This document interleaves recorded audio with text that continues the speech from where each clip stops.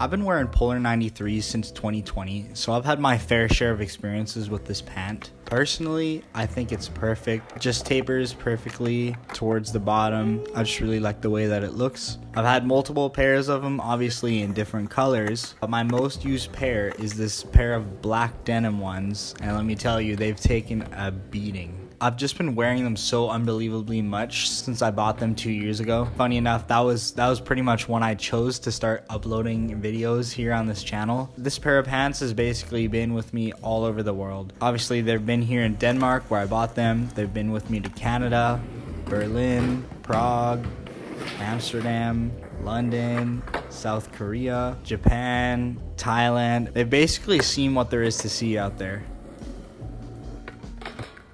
This is what they look like today.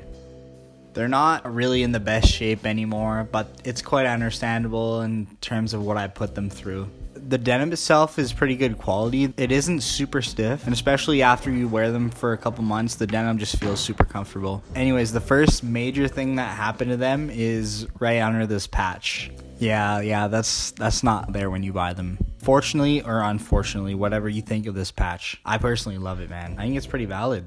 Beavers do have fun. But anyways, I was at a bar. I walked by this nail that was just sticking out of the wall, and it ended up ripping a hole in the pants. That hole was quite significant. I thought I might as well just like put a patch over it instead of trying to like sew it up and make it look nice. I think patches are pretty sick, so just threw it on there. Obviously, this is not something that would happen to your average Joe, only for bozos like me. But obviously with denim, or I guess any pants in general, you could always patch them and they'll most likely still look pretty sick.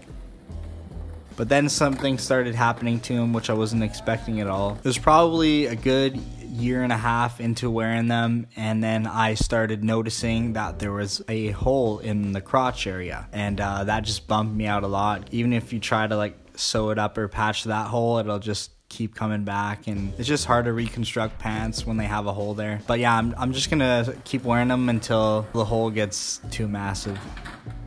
Something else that happened was I started getting these holes right at the bottom of the pant legs, right where I cuff my pants. It started becoming a bit of a hazard because my pants would start getting stuck in my shoes. I'm just using my blue ones as an example. You can see it's starting to happen here. So I ended up just cutting off the bottoms of the pants, and yeah, I pretty much just left them like that. They do feel a little bit high watered, which is not really my favorite thing, but I still like them though.